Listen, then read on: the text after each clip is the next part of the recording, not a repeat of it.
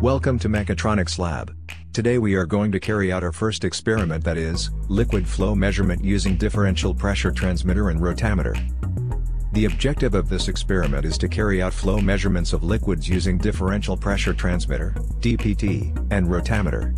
On completion of this experiment, students will be able to measure the flow rate of liquids using DPT and rotameter. The volume flow rate, Q, of a fluid is defined to be the volume of fluid that is passing through a given cross-sectional area per unit time and is given by the following equation. Volume flow rate, Q equals volume, V, that passes through a given area per unit time, T. The volume, V, of a portion of the fluid in the pipe is equal to the cross-sectional area, A, of the fluid, times the width, D, of that portion of the fluid. Thus, the equation for volume flow rate reduces to volume flow rate, V, equals to cross-sectional area, A, of the fluid, times velocity, V, of the fluid. Equation of continuity for incompressible fluid states that the volume flow rate, Q, at any point along a pipe is the same as the volume flow rate at any other point along a pipe.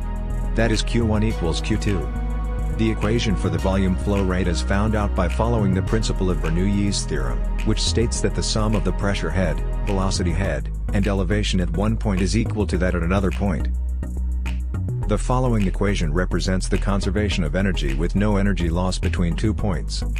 The first term represents energy stored as pressure, the second term represents kinetic energy, and the third term represents energy due to position.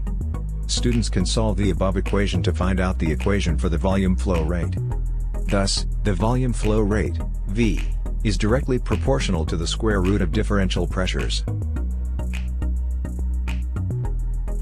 Flow rate measurement can be carried out using differential pressure transmitters, rotameters, ultrasonic flow sensors, turbine flow sensors, electromagnetic flow transducers, and laser anemometers. Flow sensors of this type use an obstruction along the flow line such as a nozzle, an orifice plate, a venturi tube, or a pitot tube.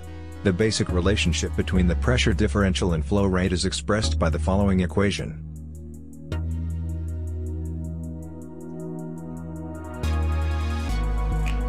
The rotameter is another widely used flow measurement device in the process control industry for flow measurement.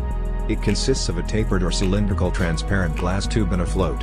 The float rises until the annular passage is large enough to pass all material through the pipe. The float is constructed with a diameter that completely blocks the inlet. When the flow starts in the pipeline and the fluid or gas reaches the float, the buoyant effect of fluid or gas makes the float lighter. The float passage remains closed until the pressure of the flowing material plus the fluid buoyancy effect exceeds the downward pressure due to the weight of the float. The float then rises and floats within the medium in proportion to the flow at a given pressure. The float then comes to dynamic equilibrium. The volume flow rate, Q, measured using rotameter is given by the following equation.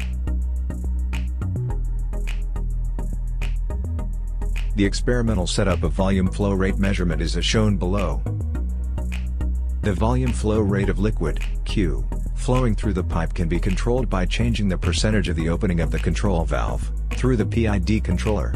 The PID controller generates a current proportional to the percentage of opening.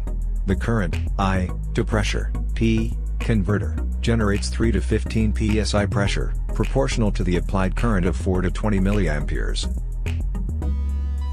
The pressure is applied to a spring actuator with positioner, controls the movement, generally up and down, of the poppet in the control valve. This in return changes the volume flow rate of the liquid flowing in the pipe. This volume flow rate is then measured using a rotameter and differential pressure transmitter. The working of various components is as given below.